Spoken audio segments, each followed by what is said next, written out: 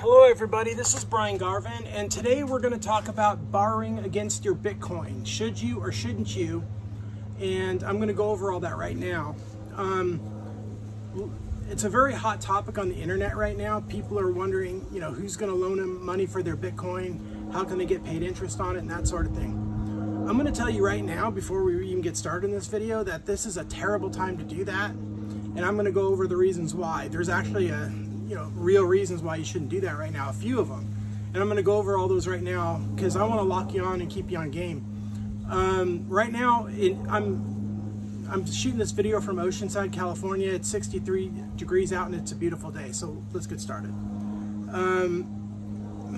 Bitcoin investors in the last cycle did a lot of this. They signed up for exchanges like BlockFi, Celsius, and FTX, and they got burned. They basically loaned out their Bitcoin, and BlockFi is in the process of bankruptcy right now. I personally had 2.2 ETH in there, Ethereum, and I only got about maybe 20% of my money back after the bankruptcy. Actually, part of it was my fault because I didn't jump in on the bankruptcy soon enough and enter my information and all that. I kind of missed the first one, so there was a second one and I got a lot less. That was partially my fault, but the point is they filed bankruptcy, and Celsius had some problems, and FTX, you know about FTX with Sam Bankman-Fried. He's doing prison time because he screwed thousands of investors, tens of thousands, or hundreds of thousands of investors. There's a whole story on that, and that's a whole separate issue. But, one of the things I learned, I lost about $3 grand in that deal with BlockFi, and I realized after that I'm never going to loan my money for Bitcoin again unless they're a legitimate financial institution. I'm going to go over this soon, so bear with me here. There's a couple options that you have when it comes to loaning out your Bitcoin, and hopefully this video will teach you a little bit more on how to be a technician out there and more of a smooth operator when it comes to doing this type of thing. It's really not hard to do, but you got to know a few things, and that's what I'm going to go over now. The option one is you can put your Bitcoin on another blockchain, and if you're dealing with a small investor company, it's usually called a shit chain. And there's a reason for that, because none of them have succeeded in the long run for paying you interest on your Bitcoin or whatever, because they're semi-big institutions, but they're not anywhere near the size of the institution that you really want to trust with your money. Okay, this is a bad idea because you're using a bad chain to protect your precious Bitcoin. Bitcoin is something you have to fight for your life for. You have to keep it ultra secure on Coinbase or in self-custody, however you want to do it. But you never want to trust a third party with your Bitcoin to pay, that say they're going to pay you interest or anything like that, because you're taking a huge risk. You don't want to become on the losing side of this game like I did with a little bit of Ethereum. I didn't lose, anywhere near all my money or anything, but it was just a bad thing that I did. And I'm glad I didn't do it with my Bitcoin, or I really would have got screwed. And I was going to do it too. I was going to get greedy and say, wow, I can earn interest on my full Bitcoin that I had that I bought back in 2014. And I'm glad I didn't do it. So option number two is there's services out there that you can share custody of your Bitcoin and will offer you a cash loan against your Bitcoin. There's different companies popping up right now that are offering these services. But right now, like I said before, it's not a good time to do this because these companies are fly-by-nights. They're not anywhere near the size of a company you can really trust to underwrite your loan. So there's two reasons for this, okay? The one is you have to know who's underwriting and guaranteeing this loan. If it's not a bank if you want to go in, to Bank of America or Chase or any of these other companies, Navy Federal or whatever, and you want to borrow money at 3 or 5%, that's legit because they're a big bank and they're going to agree to the terms. When you pay them back, basically they'll give you money, you go buy Bitcoin, and as the Bitcoin appreciates, you pay them back what they owe you. And some of those loans are on a 5-7 year basis. That's fine. You're not paying what Michael Saylor pays. He gets the Fed rate when he buys Bitcoin. He buys 625 million at a time that he just bought, and then he goes out and buys 9,300 Bitcoin, and he pays less than 1%. You won't get that rate. I won't get that rate. Our rates will probably be maybe 5 to 7%, maybe even a little higher. So that's legitimate. That's a legitimate, deal, because, you're not going to get totally screwed that way. But don't go to any of these internet companies that depend on YouTube influencers and, because they're just not going to work out. They never have. So what I wanted to tell you is most of these Bitcoin lending companies, they come and go. Like I mentioned, the companies you want to work with, and they're not doing this right now, but it's really easy for them to set up their systems and processes. Companies like BlackRock, Fidelity, ARK Investments, maybe Charles Schwab if they decide to get involved, maybe Vanguard if they renew their faith in Bitcoin. 2 or 3 years, 4 years down the road, they will offer these services. It's just a matter of getting, but these services won't make a move until the government completely approves them. So they're much more legitimate, and you could depend on a company like that because they've got the capital to back up everything, and everything's guaranteed. So if you want to loan your Bitcoin out to them, they'll be happy to loan it to you. I don't know what the percentages will be, but at least you're not going to get screwed. So that's what I would say is, and the other reason you want to wait and not do it right now, because this is March of 2024 as I'm making this video. Around 2027, then you could probably start loaning out your Bitcoin. But in the meantime, I would buy what you can, hodl it, means hold on for dear life, and let it appreciate for 3 years. Because would you rather loan, would you rather get a loan for, $300 to $500 grand or 50 grand? Like right now it would be 50 grand. If it goes up 10x in 3 years, you can get a loan for $400,000 or $500,000. Then put it back in Bitcoin, pay them back if it keeps appreciating. My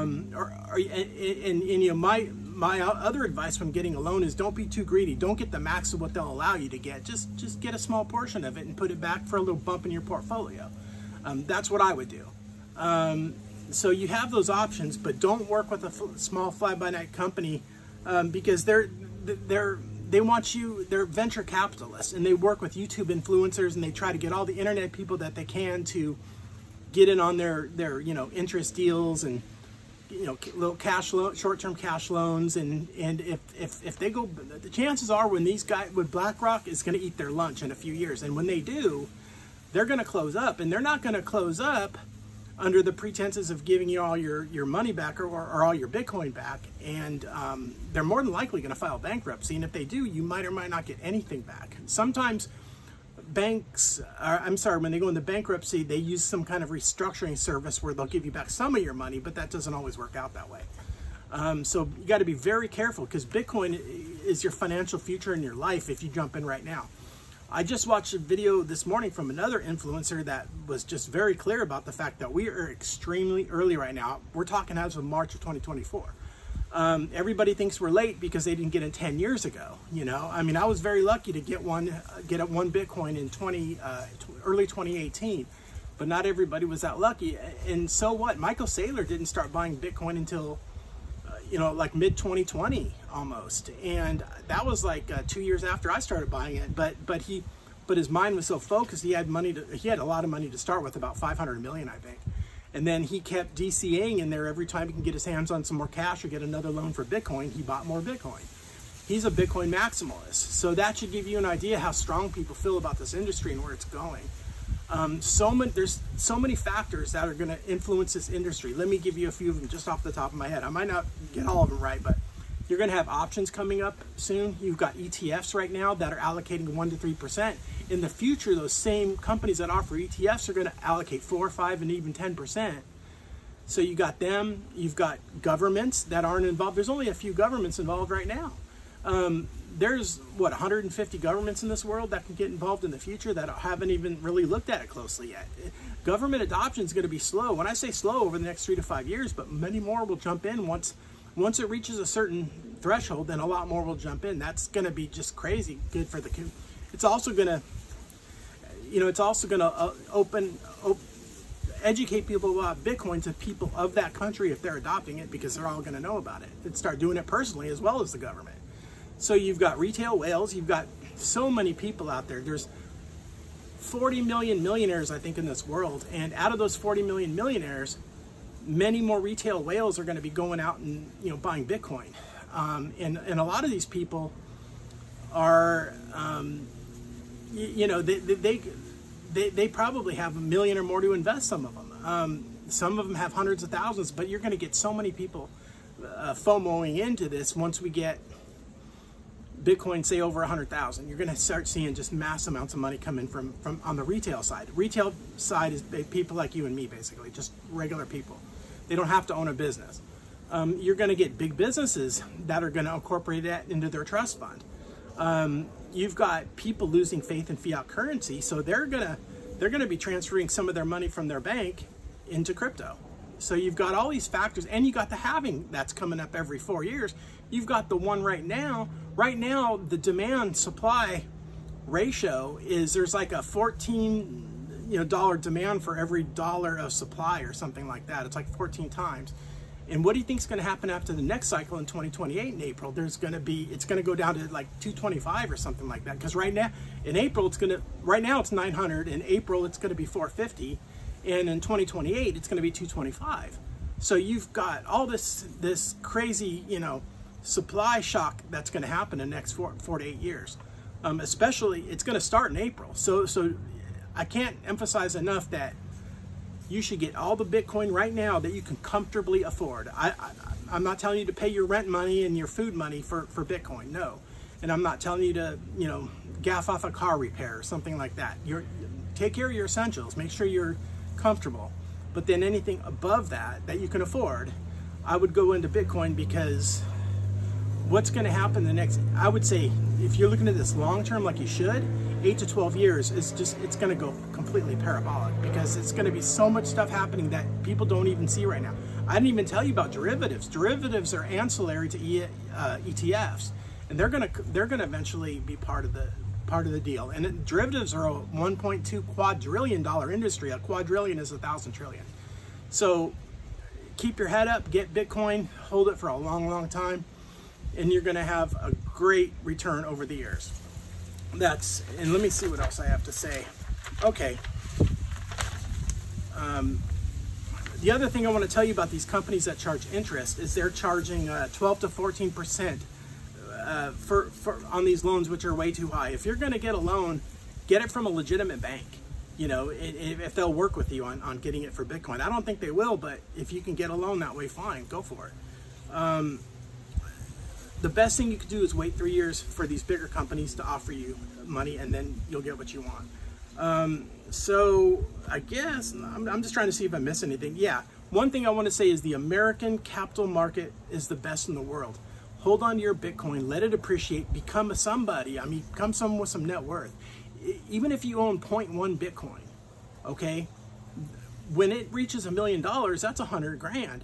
And to buy 0.1 Bitcoin right now is like $6,000. So, and this is doable over the next, say, 6 to 8 years.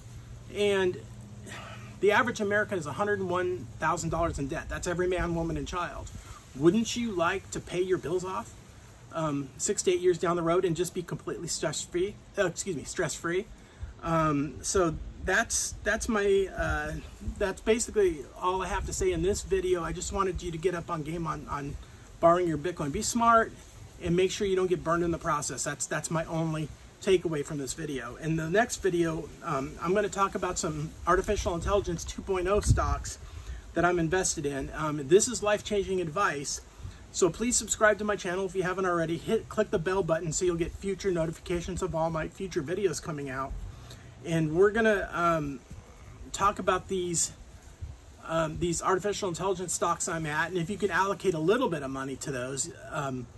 Remember, it doesn't benefit me financially. I'm just putting you on game and trying to help you increase your net worth. I don't get paid anything for that. My best pay is for you being a loyal subscriber. That's all. That would, if you could just do that for me, that'd be great. So that's the thing. I'm going to go into 3 different stocks. I'm not going to put them all out on the same video. I'm going to do it one per time, because each stock I have to talk about it a little bit, talk about why it's so good. And all my stocks are up right now. Even during this little dip that we're having right now, they're up at least, say, 20%. When we're in a bull, they'll be at least 30%. And that's just having them for about 10 weeks. So that's about all I have to say for this video. I want you to have an incredible day, and like I promised, I will be in touch. Thank you.